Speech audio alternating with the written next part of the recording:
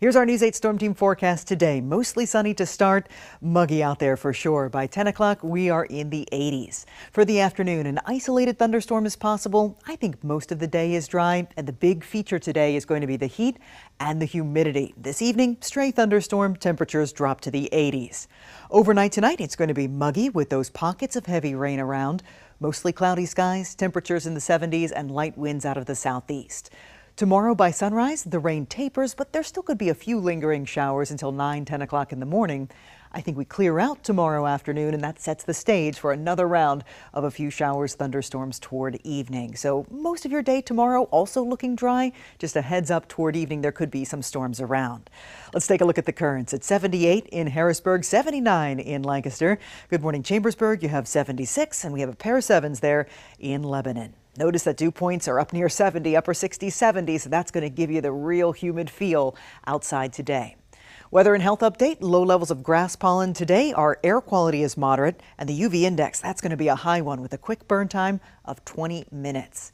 Checking out Super Doppler 8, it is dry, quiet. We just have some high clouds overhead.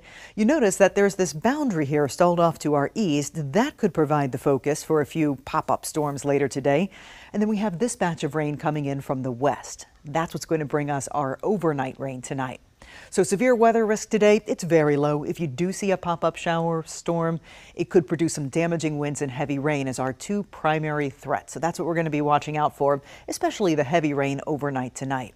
So on the predictor, you can see today, pop-up shower or thunderstorm. That's about it. It's not going to be very widespread, the chances today. Overnight tonight, here we go. Here comes low pressure coming in with those pockets of heavy rain. Most of that moves through by sunrise tomorrow, and then we clear out a bit in the afternoon. However, still can't rule out a few trailing showers or thunderstorms toward evening tomorrow.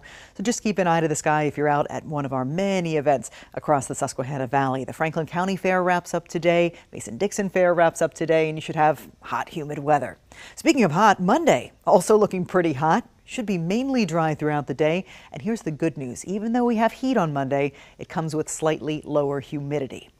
Checking the predictor estimated rainfall totals, this is mainly from tonight. We could see a corridor of some heavier rain, especially through northeastern Pennsylvania up into the northeast. And that's why the National Weather Service has issued a flood watch in those areas. Those are the spots that have received repeated heavy rain over the past few weeks.